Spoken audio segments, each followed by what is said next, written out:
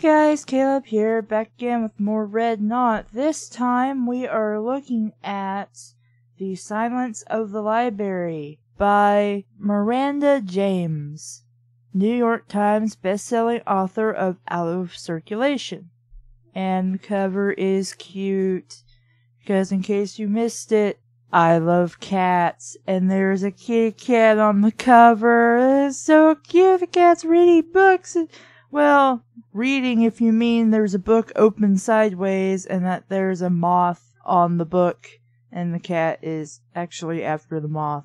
But anyway, a cat is in a room full of books, which I assume is a library, probably the Library of Silence. Now I have several of these, what would you call them, library cat books, or what the actual series name is, but yeah, about books and cats, we are good. I am okay with this. It already has my approval. I haven't even read this at all. These were one of the books I got Mom Christmas. Humor and plenty of Southern charm. Oh, it's also about the South, so there's three things that makes this book awesome already. Cozy fans will hope James keeps Charlie and Diesel in action for years to come. Publishers Weekly.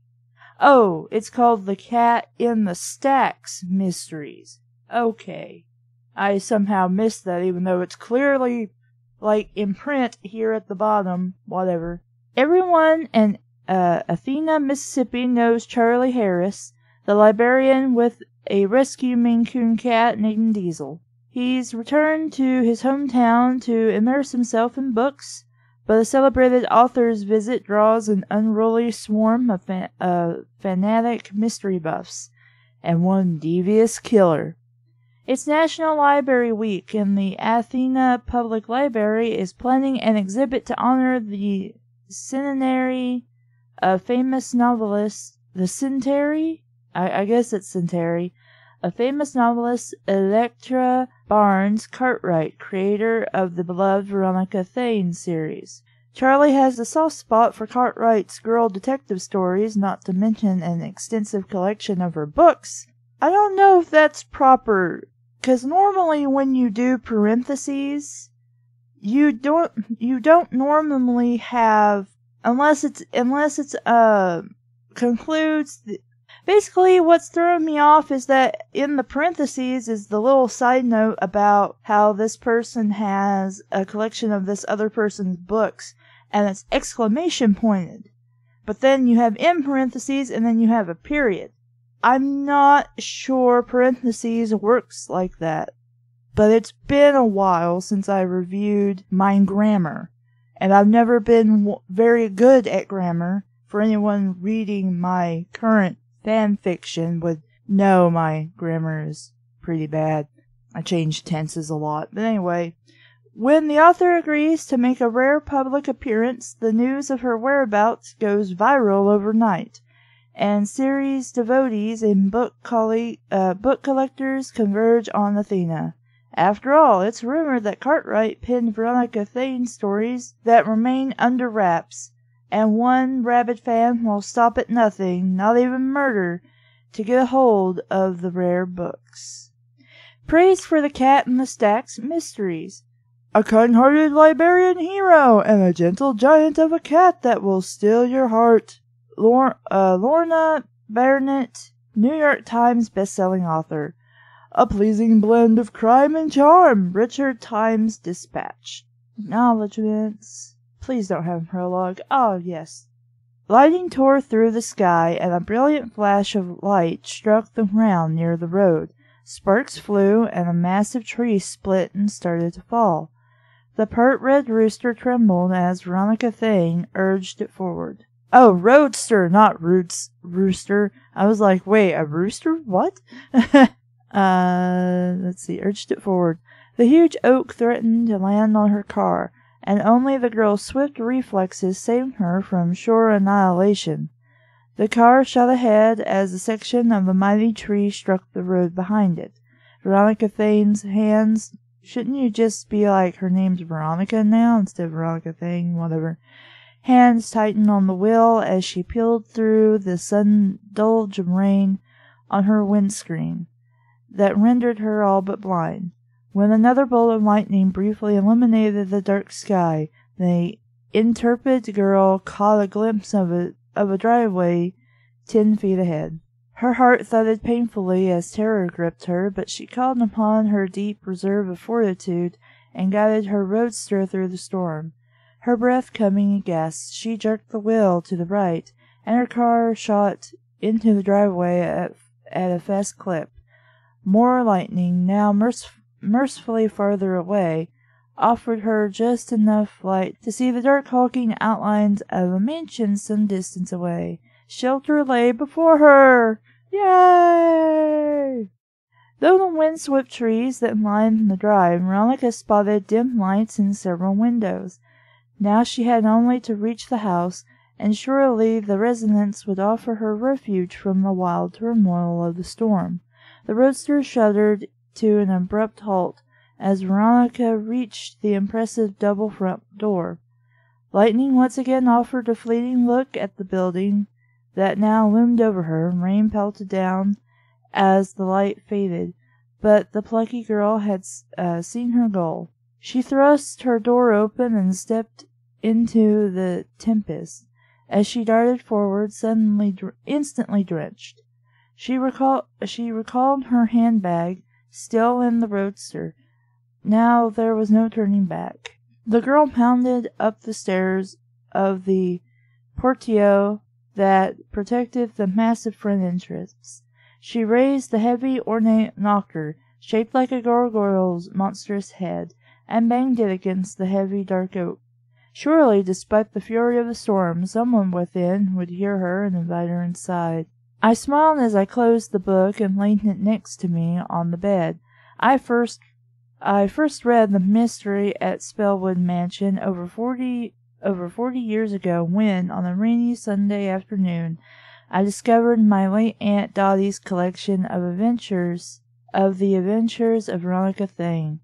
I had finished my library books and was desperate for something to read, but the library was closed because you couldn't go to a bookstore and buy something. Aunt Dottie sent me to one of the spare rooms on the oh, well, if you're in the past, I guess as a kid you wouldn't have your own money to go do that. Aunt Dottie sent me to one of her spare rooms on the 3rd floor and told me to search the bookshelves there. That's where I keep some of my treasures, Aunt Dottie had smiled, as she shooed me out of the kitchen. Mind you, handle them gently. The words floated after me as I scurried away. Odd how certain memories linger. I recalled my headlong rush up the 2 flights of stairs, and the moment when I turned on the light and beheld a wall of books. How had I missed this room before? I don't know how long I stood and gazed at the hundreds of books, but I ended up seated on the floor in front of the shelves. My hands ran over the spines, all covered in dust jackets, and the titles in one section tantalized me with words such as mystery, secret, clue, and terror. Finally, I stopped my fingers from roaming and pulled a book gently off the shelf. I examined the cover. A dark-haired girl stood under a tree in the foreground, her eyes focused on a spooky-looking manor. The Mystery at Spellwood Mansion stood out in bold letters, followed by a Veronica Thane Mystery by Electra Barnes Cartwright. I stretched out on the floor, opened the book, and began to read. From what I recall, I didn't move from the spot until I finished the book. By then, Aunt Dolly was calling me down for dinner. All I could talk about that evening was Veronica Thane, and Aunt Dottie joined in the conversation about her childhood favorite.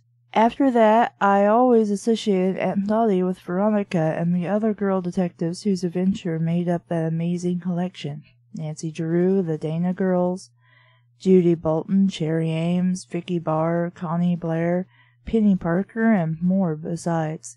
Then there were the boys' sleuths, the Hardy Boys, Ken Holt, Rick Brandt, and so on. Over the next several years, I worked my way through hundreds of those books before moving on to more adult fare, such as Sherlock Holmes, Hercule Poirot, Parrot. I am failing so hard. And Henry got my dish. Sorry for anybody who I just murdered their favorite stories, their favorite heroes. Aunt Dottie sparked my love of mysteries and fed it with her huge collection. I still had every one of her books, each too precious ever to let go. A large, furry creature leapt onto the bed near my feet and interrupted my retrieve. My Maine Coon cat, Diesel, chirped at me, determined to capture my focus, like cats do. Sorry to neglect you, boy, but I was reliving my youth for a few minutes there, I grinned as Diesel butted my head, still chirping.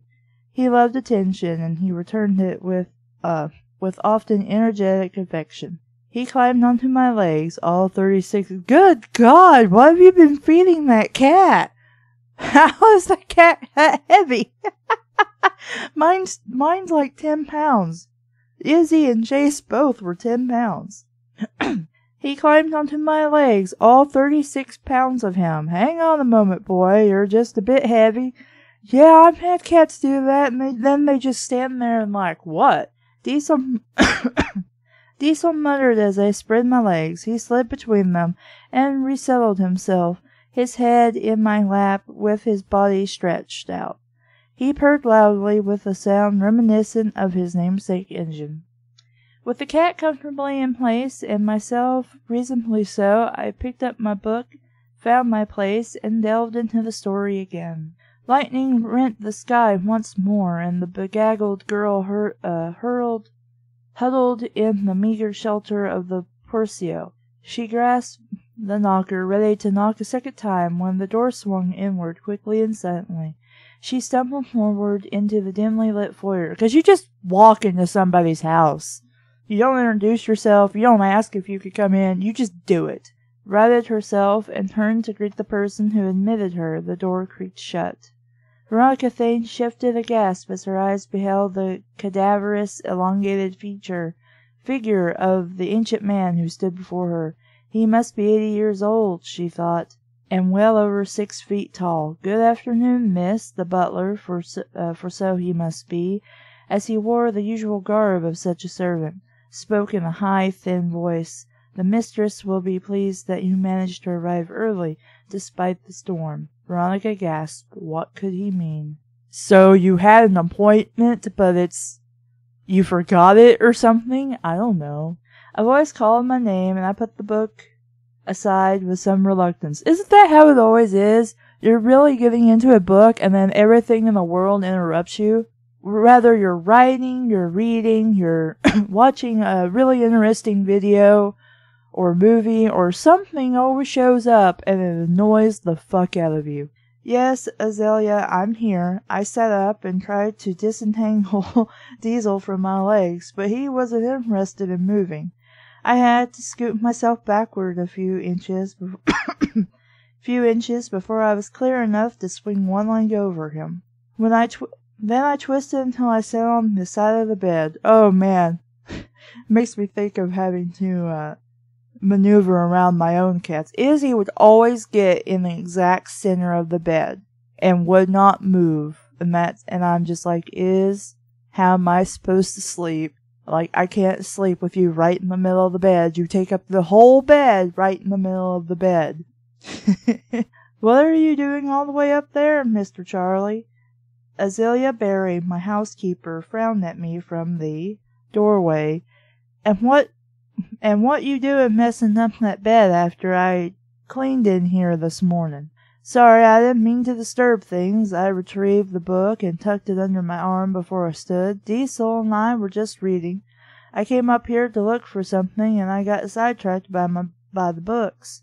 I just had to lie down and read for a few minutes. Azalea nodded as the ghost of a smile filtered by. Miss Dottie used to do that too. Sometimes I couldn't find her nowhere, and up here she'd be, stretched out on that bed, reading one of them books of hers. I glanced at the four-poster, almost as if I expected to see my late aunt laying there. For a moment, I could have sworn I saw the dim outline of a person, but then when I blinked The image faded.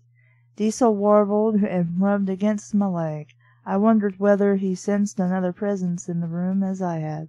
Yes, she loved her books. I showed The Mystery at Spellwood Mansion to Azalea, and she glanced at the cover. This series was one of her favorites. What I came looking for. Actually, the public library is doing a special exhibit for National Library Week next month, and it's going to feature the author. She would have been 100 years old this year. Azalea preened at the book again. Miss Dotty loved those from when she was a little bitty thing. I reckon she told me about that Veronica girl 100 times, how much she admired her when she was growing up. I felt a sudden lump in my throat as another memory surfaced from a conversation with my aunt when I was about 12. I asked her why she didn't have any children of her own, and she told me she once had a little girl, but the angels came for her when she was only 6 months old and took her back to heaven with them. She had named her daughter Veronica. Azalea must have sensed my sudden discomfort, and Diesel did too.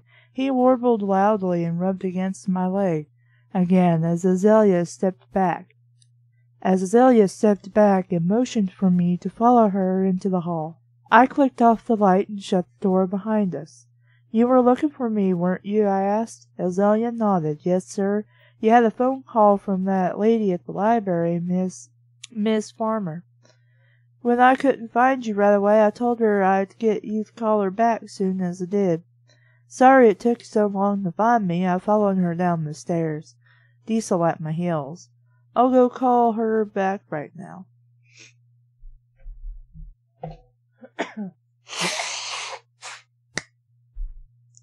Azalea continued down the stairs when we reached the second floor, but Diesel followed me into my bedroom, where I retrieved my cell phone from the nightstand.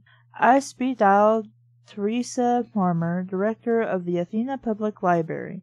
She answered right away. I identified myself, but before I could apologize for the delay, she spoke over me. "Charlie, you're not going to believe this." I heard the excitement bubbling in Teresa's voice. "She's not dead." Before I could respond, Teresa repeated her last statement. "She's not dead." Teresa found me flummoxed. "Who's not dead?" "Sorry, Charlie," Teresa chuckled. "Electra Barnes Cartwright. I found out she's still alive and apparently sharp as the proverbial tack." "That's amazing," I said on the bed, and Diesel hopped up beside me. "She'll be 100 on her birthday this year, whenever it is. That's right, I looked her up in contemporary authors. She'll be 100 in May.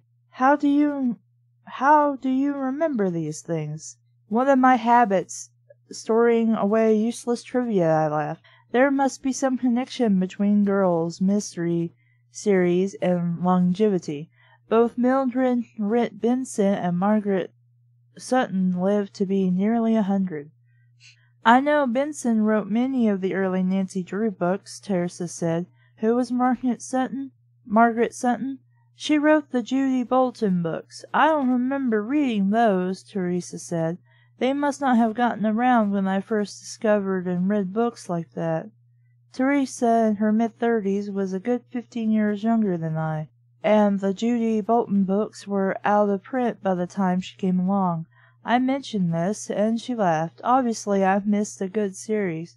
You'll have to tell me more about them later, because you probably know all there is to know about Judy Bolton. Otherwise, you wouldn't be advising us on our National Library Week exhibit." I had picked up a fair amount of knowledge over the years about series books, such as Nancy Drew and the Hardy Boys, and I was delighted to put my seemingly arcane knowledge to good use for once. "Now back to Miss Cartwright." Teresa reclaimed my attention. "I started noodling around the internet, came up with a number for an agent named Yancey Thigpen, and I thought I'd take a chance and call." "What did you want from the agent?" I asked, "unless you suspected that Electric Bane Cartwright was actually still alive." "I thought that was unlikely," Teresa said. "I was hoping the agent might know of any artifacts or special materials we could use for the exhibit. I never dreamed she would tell me that the author was still living. That's a wonderful surprise. This whole thing, so you couldn't, Wikipedia it or something? This is not something you could have found out on your own on the internet.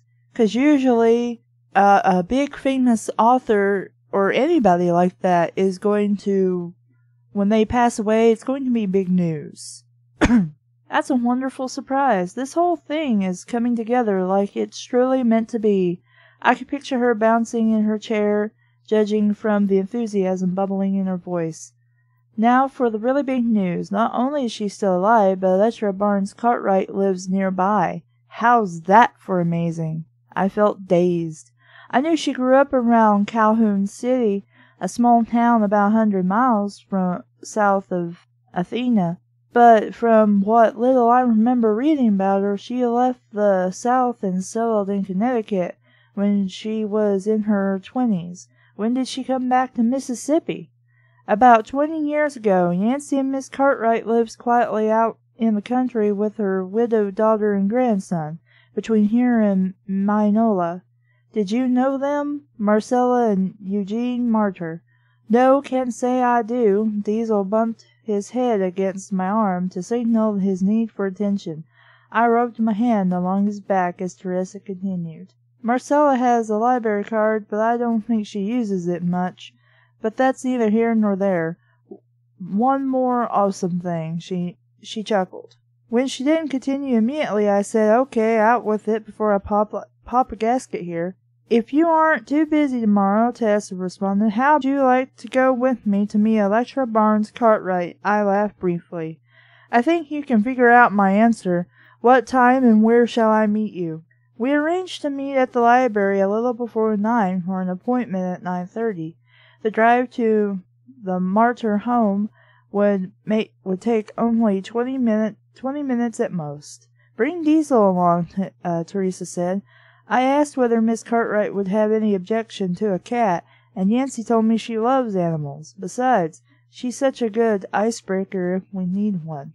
He's such a good icebreaker if we need one. He's definitely that, plus he always seemed to know when he was being talked about, because I noticed him staring intently at the phone. He chirped loudly several times, as if to tell me he would be happy to go along. "Did you hear that?" Teresa laughed. "Yes, I did. He's given his approval to the visit, too." "That settles it. See you tomorrow." I rang off and stowed my phone in my pocket. "Come on, boy, let's go downstairs and get something to eat." I set the copy of the Mystery at Spellwood Mansion on the nightstand for bedtime reading before I followed Diesel out of the room. The sky on Tuesday morning promised heavy rain, and the clouds grew darker as Teresa and I departed the library in my car. I checked the weather report last night, and the forecast gave only a 20% chance of rain. More like 80%, it seemed to me as I examined the conditions. Diesel stretched out in the back seat, his per e basso continuo to her thoughts. Teresa provided the directions, and I cast anxious eyes to the heavens as I drove. The weather remained reminded me eerily of the opening scene in The Mystery at Spellwood Mansion. No lightning yet, but I had a feeling the distant rumble of thunder presaged plenty of it to come. Yancy said Miss Cartwright is a hoot to talk to, definitely knows her own mind, and isn't afraid to speak it. Teresa fiddled with the strap of the seatbelt across her chest, and I could tell the weather made her nervous as it did me. She's also pretty active, walks at least a couple miles a day unless the weather's bad or it's too hot. That's pretty amazing, better than I usually do, and I'm almost half her age. The sky continued to darken, and I switched on the car's lights. I preferred being safe inside during the storm, not out in a car right in the middle of it. Not much further. Teresa drew a deep breath, perhaps to calm herself, while Diesel had stopped purring and began muttering instead. He had obviously picked up on our unease over the weather. There should be a sign for the board. Board? I'm not familiar with that word. The by-road, I guess. She consulted her printed directions. It should say Applewood Hill Farm. I peered ahead as rain suddenly pummeled the car. I felt fur brush my sleeved arm as Diesel climbed over the center console and into Teresa's lap. Sorry about that, I said as I kept my gaze focused on the road. He doesn't like storms any more than we do. No problem, Teresa got the cat to settle. But at 36 pounds, he easily overflowed her lap, and his tail rested across the console and next to my lap. It's okay, boy, she murmured in soothing tones, and Diesel's muttering slowed. There it is, the car's light shone on a large sign about 70 yards ahead, and I slowed for the approaching turn. The rain, fierce at first, began to decrease in volume, and I sent up a thankful prayer that the storm seemed to be moving quickly over us. From here it should only be about... That was weird. From here it should only be about 2 miles. Teresa peered at her directions while Diesel's tail twitched in my lap. Then there's a driveway on the left, and the house is about 400 yards up the driveway, behind a stand of trees. The sky lightened as we headed down the by-road, and the rain continued to slacken. There seemed to be no other houses close to the road, though I spotted 3 driveways before we reached one on the left. A small sign about 2 feet by 4 boasted Master Family Farm in faded Gothic lettering. This is it. I pointed the car down the driveway, and moments later we drove... Wait. Applewood Hill Farm. Okay, whatever. Doesn't make sense because we're supposed to be looking for Applewood Hill Farm, but then suddenly we're at Martyr Family Farm. Down the driveway, and moments later we drove through a stand of pine trees. On the other side, the drive swept up a slight rise to circle in front of a rambling 2-story farmhouse. I figured it had been built sometime between the 2 world wars, with maybe a few additions along the way.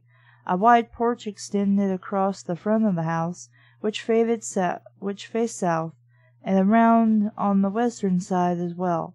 There were a couple of porch swings and 3 chairs.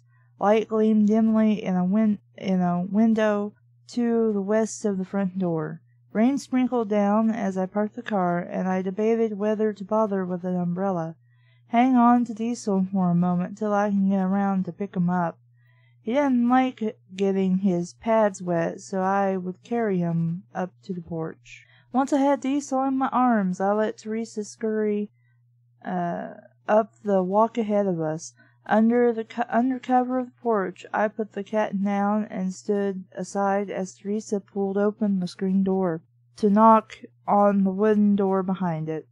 After a moment, Teresa knocked again. The seconds later, the door swung open to reveal a short, heavy-set woman who appeared to be in her late 60s or early 70s.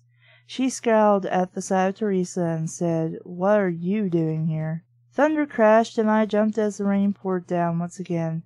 What was wrong with this woman? We needed to get inside and out of the storm. I was thankful we had avoided getting soaked as we scurried from the car onto the porch. But if the wind picked up again, we would soon be dripping. "I beg your pardon," Teresa stepped back from the door, obviously confused. "When I spoke to you yesterday, you said this morning would be fine."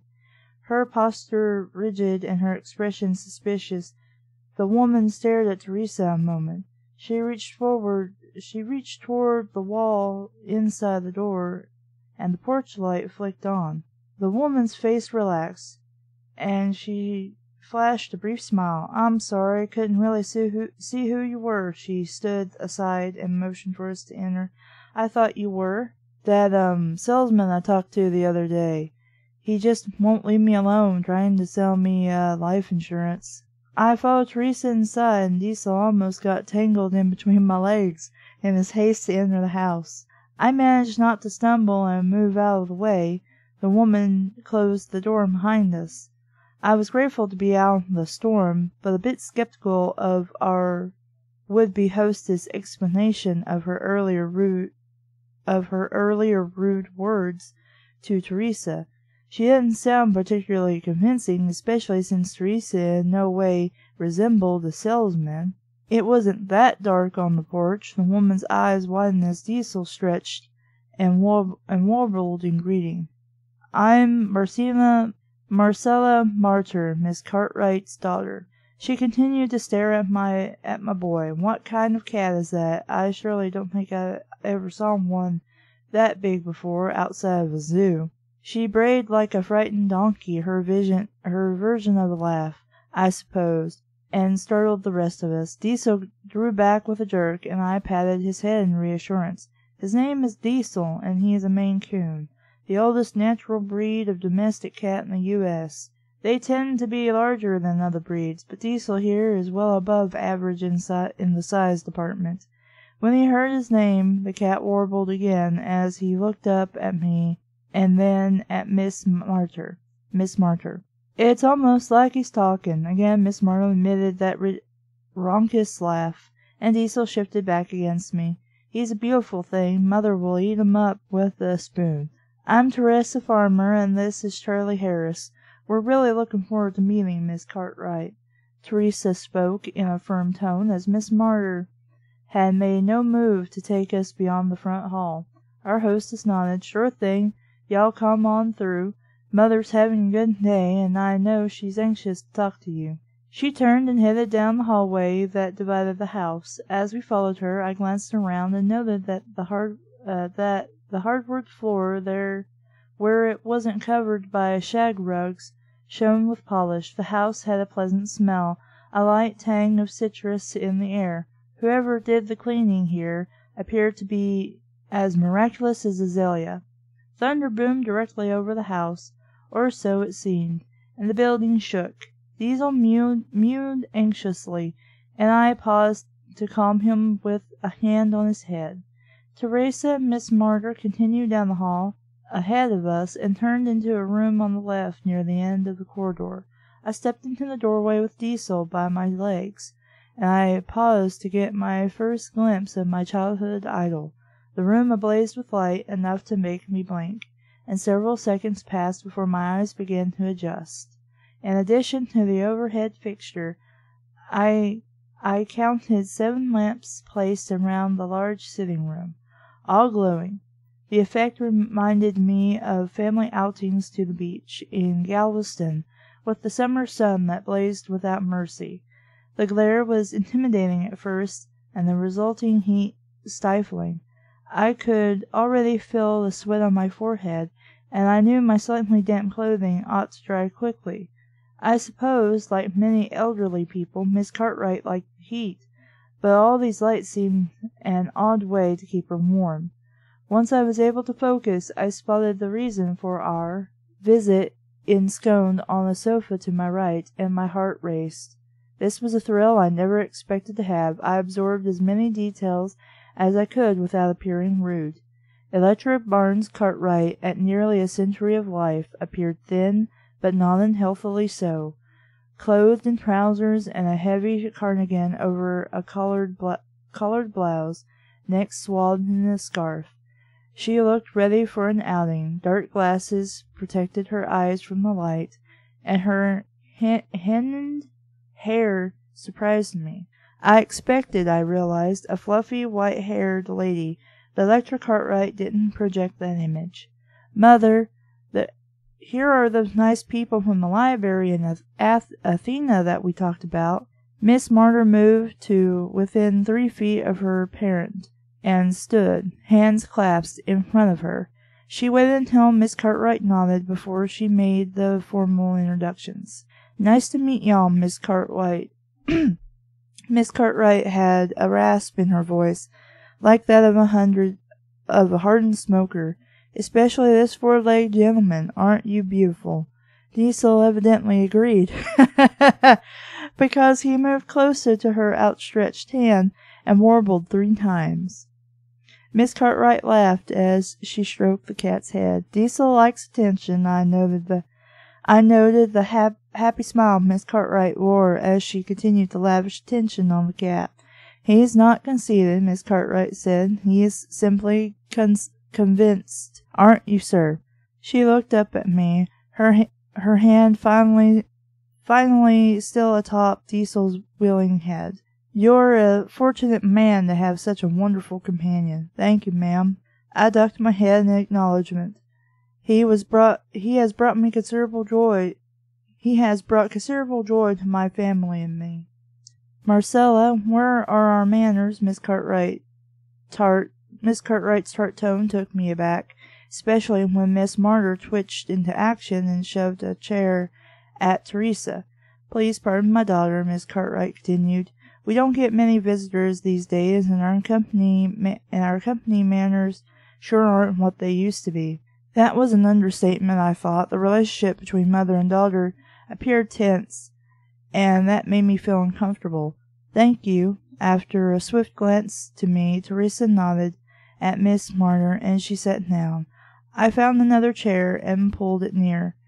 In the meantime, Miss Cartwright patted the empty space beside her on the sofa and indicated that Diesel should join her. He glanced my way first, as if he sought permission. When I nodded, he climbed up beside Miss Cartwright and settled his head and front legs in her lap. My eyes teared up every other minute or so from the intense light, and I wished mildly for a pair of sunglasses. This quirk of Miss Cartwright's made the room unpleasant for visitors, but I suppose that if I made it to the century mark, I ought to be allowed a few quirks.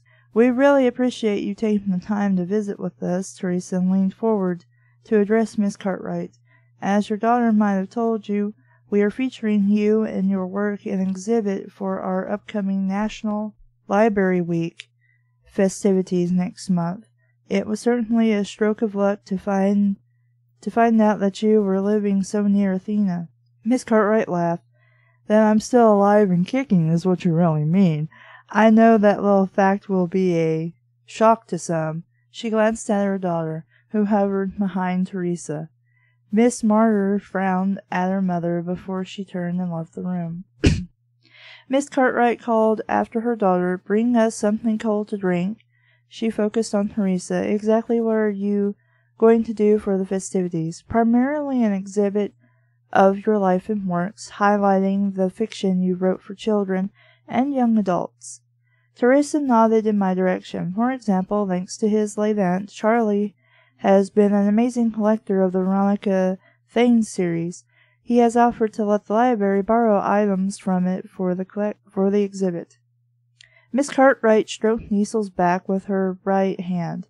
Your aunt is a reader of mine. Yes, ma'am, she was, I said. She passed away several years ago, but she left her house and all of its contents to me. She has a superb collection of juvenile mysteries, like the Veronica Thanes series, her personal favorite, along with others like Nancy Drew and Judy Bolton. Miss Cartwright snorted and startled Diesel into meowing. That dratted Nancy Drew! She was the bane of my existence. I know my Veronica books could have sold even better if the syndicate hadn't interfered. Teresa cast me a bewildered glance, no doubt thrown by the reference to a syndicate and the vitola in our hostess' tone. I presume you're talking about the Stramizer syndicate? I smiled, and Teresa's face cleared. I had given her the basic history of Edward Stratmeyer, and his fiction factory when we first discussed our ideas for the Cartwright exhibit. Miss Cartwright scowled. Just hearing that name makes my blood pressure go up. I was lucky enough not to work for him, or receive the hack wages he paid. And the stories I heard from other writers who did, and had to work with those daughters of his. He glanced at me, but I realized that I was not the target of her evident wrath. I believe I read an article once that other non-syndicate writers complained that the syndicate tried to get their their series squashed and they wouldn't compete with Nancy Drew and the Hardy Boys. For example, those claims, I reasoned at the time, might have been nothing more than the proverbial sour grapes due to the phenomenal success of Nancy and the Hardys. But I didn't really know for sure. Miss Cartwright naturally had a right to her own opinion on the matter. I could tell you plenty. The elderly author shook her head. But there's no point to it now. Everyone else concerned is long gone. She flashed a sudden grin. I've outlived them all. Teresa addressed Miss Cartwright. You and your work will be the focus of this exhibit. I want to assure you of that. We'll have examples of the other girl detectives, but you and your books are the centerpiece. That's good. If I've got pride of place, then I don't mind sharing. Miss Cartwright laughed again. What other plans did you have besides the exhibit? That was the sum of it originally, Teresa said. But with your being so close by, we wondered whether you would be interested in some kind of public appearance. Meet my adoring fans, you mean? Miss Cartwright laughed. Sure, I'd love to do that. Haven't actually talked to one of them face to face in years. Had plenty of letters, though. That's terrific, I said. One idea I had was a public interview. You wouldn't have to give a speech, unless, of course, you want to. More along the lines of my interviewing you in front of an audience. Give them a chance to listen and perhaps ask a few questions of their own at the end. I think I'd like that. Less wear and tear on me. Count me in. Miss Cartwright smiled, obviously pleased. It would be lovely to see a room full of my readers. Absolutely not. That's a terrible idea. Marcella Martyr plunked a tray of drinks down on a nearby table and glared at her mother. I absolutely forbid it. Well, at least this time we got to some semblance of a mystery instead of just being told a bunch of information, even though we were told a bunch of information. I'm interested enough to keep reading, but nothing's really gripped me about the story. Aside from, it's about books, it's about a cat, or at least a cat's a part of it, and that's about it. Characters, I don't know. I don't really feel an attachment to characters. I'm just kind of like, what characters? There's some people here and they're talking, but they don't really, aside from the main character, it doesn't really feel like anybody's got a personality, and even then I couldn't really call it a personality. Just learned some history about him, and then he really likes books, and he's got fond memories of books and of his aunt, and he likes his cat. The cat's got some personality. Of course, all cats have personality.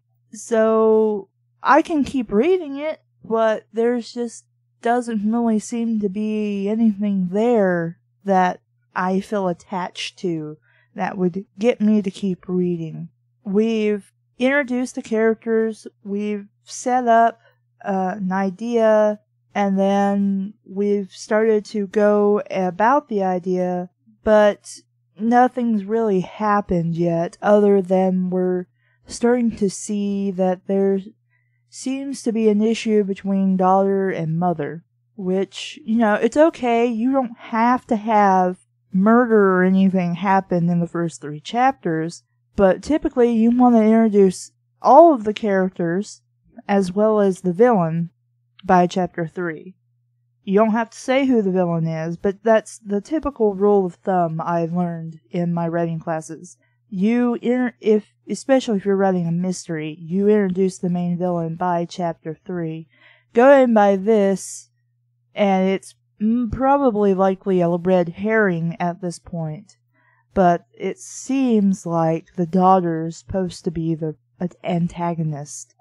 Probably more likely a red herring, as I said.